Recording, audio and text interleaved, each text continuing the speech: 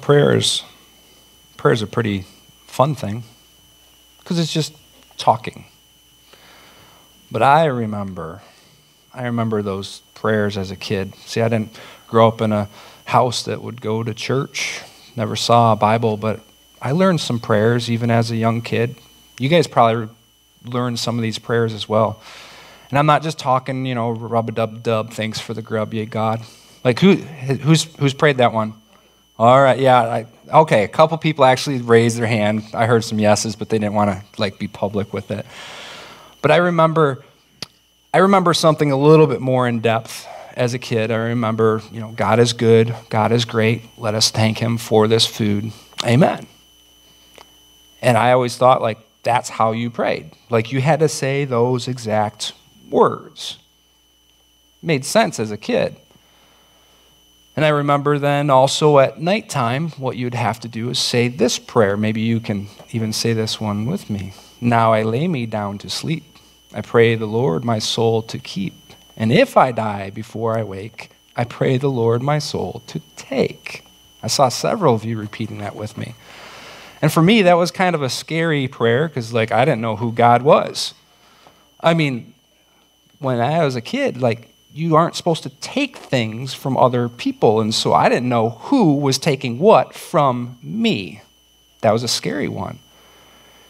And as I got a little bit older, I said, you know what? These prayers are meaningless because I'm talking to someone that I do not even know. That was my thoughts. Meaningless prayers. And as I thought about meaningless prayer, I'm well, I don't even know this person, so I didn't even know if this person is alive. And therefore, are they even being heard? And then I grew up, came into relationship with Christ. It was later in life. I was probably 8 to 12 years old when I was reciting those prayers. And, eventually I kind of stopped other than when my parents would make me. I wouldn't say the one before bedtime. I'd just say the one before the meal because my parents would say you had to, otherwise you didn't eat. So I kind of would say that one because I kind of liked food.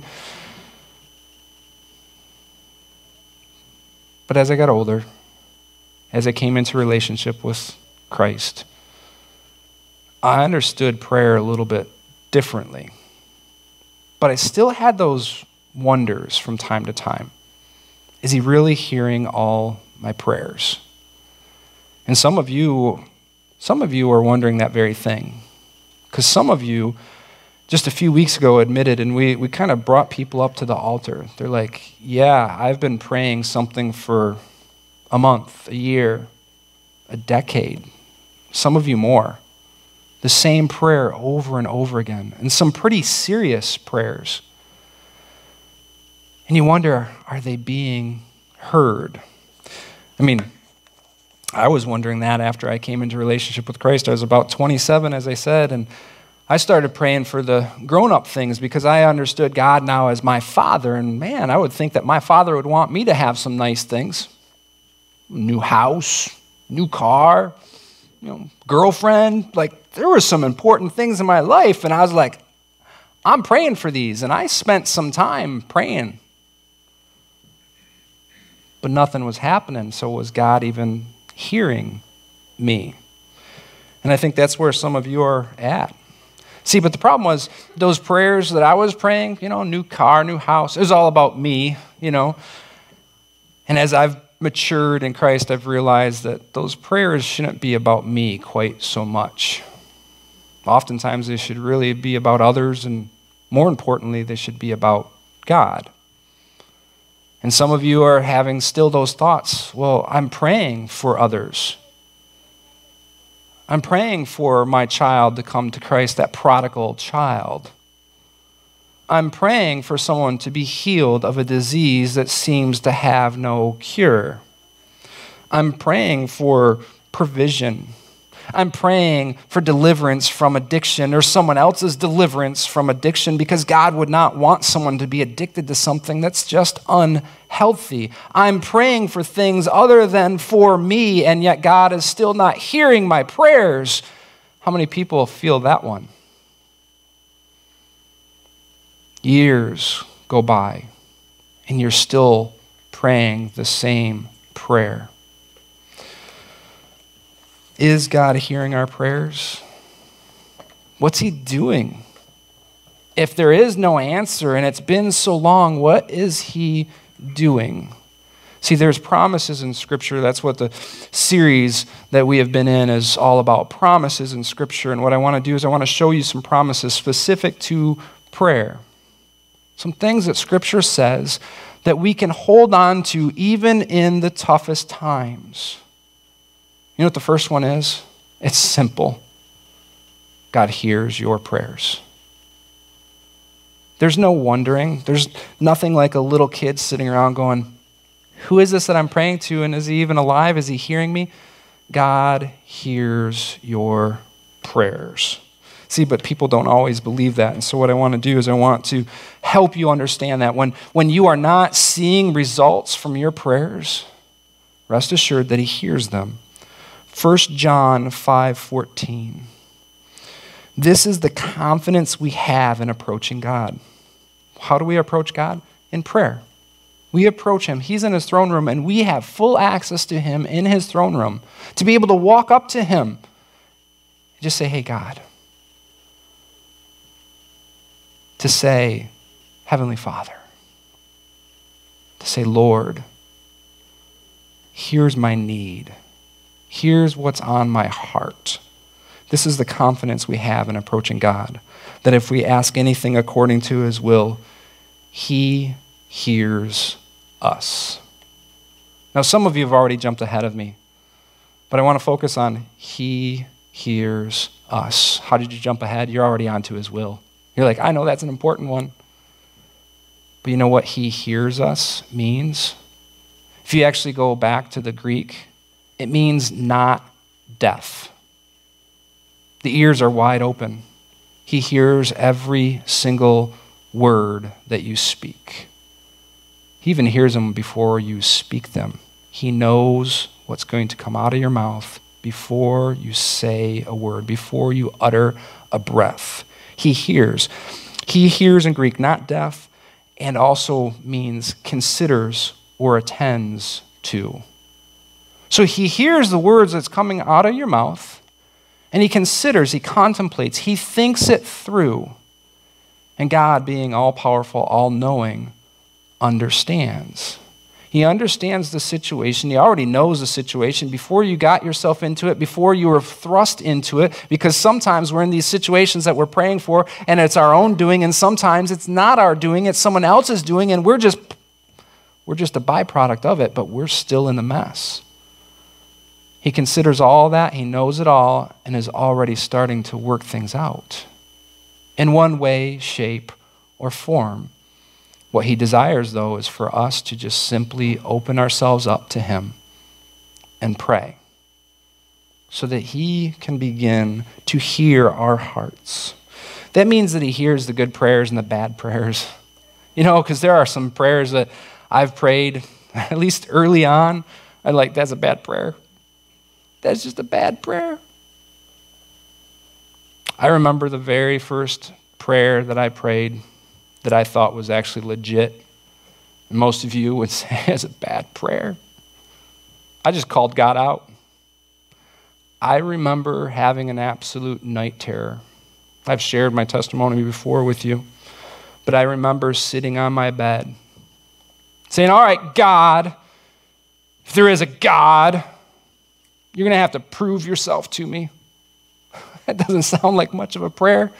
Man, I've read in Scripture, I've read in Matthew where Jesus teaches, our Father in heaven, hallowed be your name. It didn't sound anything special like that. But you know what? It wasn't really that bad of a prayer. It wasn't that bad of a prayer. Why? Because it might have sounded like a snotty little kid, but it was genuine. It was genuine and raw from the heart, because that's what God wants. God will answer a genuine prayer. What do I mean by genuine? Like I said, it comes from the heart. It comes from the place where you're not doing it just to show off. You're not doing it for any other reason other than to seek him, and how earnestly he'll understand. he understood that I meant no malice whatsoever, as long as it truly was trying to seek him for me. And that's what I was doing. I called him out, but I was trying to seek him and his kingdom, because it was that prayer that brought me to salvation. It brought me to the point where I realized that God was real. God answered my genuine prayer. In the most private of places, it's just in my bedroom in the middle of the night. God answered that genuine prayer. You know what it says in Matthew 6? Matthew 6, verses 5 and 6. This is right before Jesus teaches people how to pray. You know, that's another way that we know that God hears prayers. Because God himself, Jesus, God in the flesh, taught us how to pray. And he says this right before that. And when you pray, do not be like the hypocrites, for they love to pray standing in the synagogues and on the street corners to be seen by others. Truly, I tell you, they have received their reward in full. But when you pray, go into your room, close the door, and pray to your Father who is unseen. Then your Father, who sees what is done in secret, will reward you. Don't pray like the hypocrites. You know, people used to stand around back in Jesus' day, even before Jesus would come. There'd be rabbis, there'd be others. They'd stand around on the street corners. They'd stand around there at the temple. And they would make a big spectacle of themselves, to be quite honest. God, you are so great and mighty. You are the best. Lord, move upon your people, I say. That'd be their prayer, something like that. It'd be all grandiose. It'd be very showmanship. It would be to draw attention to themselves. Look at how holy that guy is. Look at him. Look at how polished his words are. Not like God, if there is a God, calling him out, but very polished, very refined, and very loud and boisterous, all to get attention, so that people would say, now that's a holy man. But that's not what God wants. He just wants your heart. He just wants it to be genuine. And how can we be genuine? One of the easiest ways is to get away from the distractions, to get away from other people, to get away into our room, as it says. Some people, they have what they call a prayer closet. Some translations even say prayer closet, to get into your closet, to get away from all the distractions, to get away from all the people so that no ounce of flesh can rise up in us, to even begin to try and pray to impress people. Because it's not about the people. It's about you and God. It's about you just pouring your heart out to him, saying, Lord, here I am, and this is what I'm asking. It's a genuine prayer. But you know what? Sometimes we just don't know what to pray. It doesn't matter. God still wants to hear it. Because he also says to pray for his will. You remember that verse before, John 5:14, according to his will. See, the hypocrites weren't praying according to his will. They're praying for show so that they could impress other people. Other people would be impressed by them. Jesus also taught us, and we read it in Scripture. If you go to Matthew 26, you don't have to turn there now. I've got it up on the screen. Matthew 26, verse 39. One of the most simple and hardest prayers to pray, which should be actually every single prayer that you have.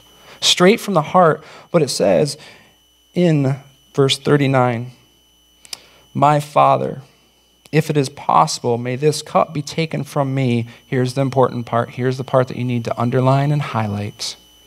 Yet not as I will, but as you will. God, I've said a whole lot of words to you, and that's what I desire. That's what I kind of want. But Lord, whatever you think is best. Your will be done in my life, not my will. See, Jesus was getting ready to go to the cross. He was getting ready to go to death. He was going to die. Can you imagine that? Knowing that you're going to die and being able to say, God, I don't want to die, but if you want me to die, your will be done. Now imagine some of those hard situations that you're praying for. Man, I've prayed in some of those hard situations for people. I lost a friend to brain cancer. Terrible. 10 years he fought it. Going through surgeries and chemo and radiation. My will? Did I have my friend here? God's will? God's will was to heal him, same as I was asking for. It just looked a little different than I was wanting. God's will still was done. He was healed. He knew Christ. He understood where he was going, and Todd was healed. It doesn't make your prayers any easier. It makes it hard. But we can rest assured that his will is always perfect, even in the hardest of situations, even in the hardest of prayers. When you learn to pray genuinely for God's will, it will always be best. And you know what? Like I said, my prayer for Todd, it didn't quite get answered the way I was expecting. Because God doesn't always answer our prayers the way that we're expecting. See, God sometimes, he answers them one of three ways. Because God will answer every prayer, but one of three ways. There's always that answer, yes. That's what we're always hoping for. Whatever we ask for, we want it to be yes. Otherwise, we wouldn't be asking in the first place. And those are the easy ones. God, this is what I want, and you receive it. And sometimes in very short measure, and you go, praise God. You know what? I prayed for it, and then it came true, and that's awesome. And that is the easiest way to praise God, isn't it? You ask, you receive, and that's great. That's the easy one. Yeah, but then there's that other way that's a little bit tougher. Not right now. Not right now. See, his answer is yes, no, or not right now. Oh, can you imagine that?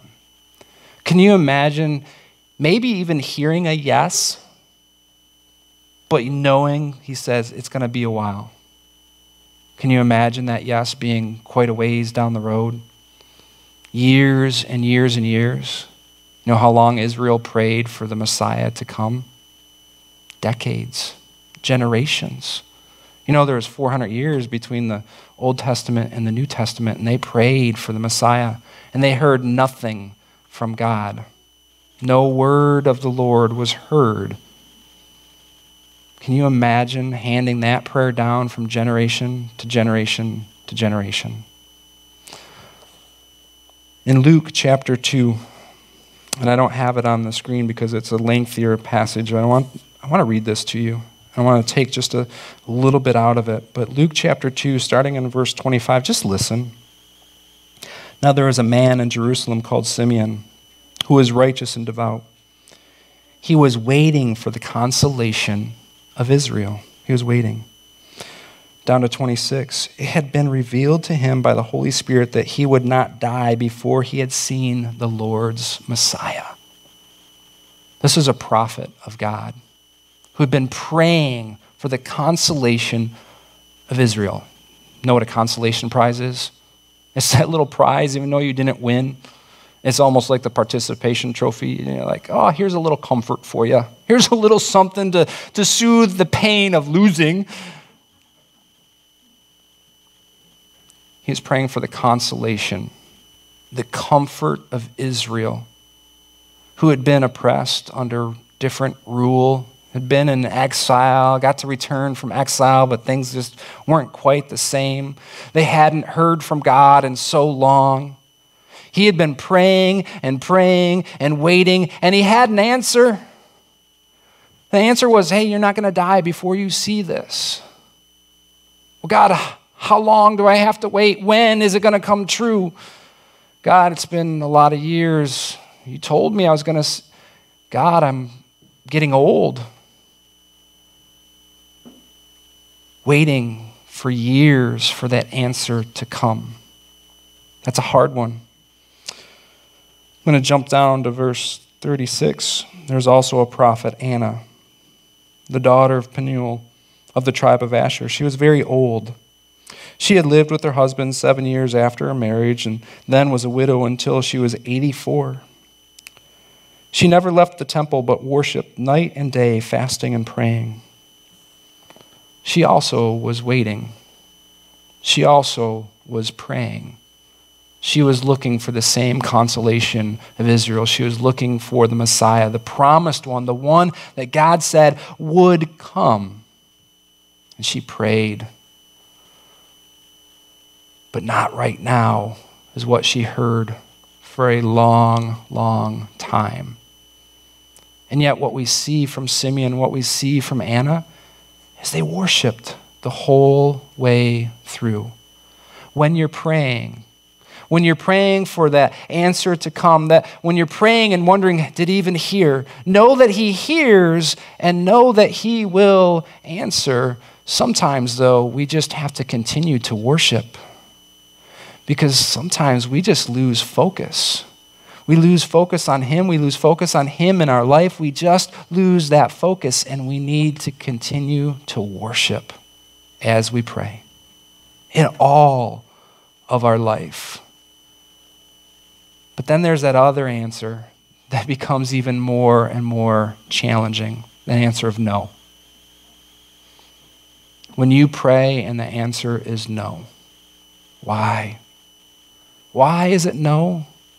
Because it's not God's will.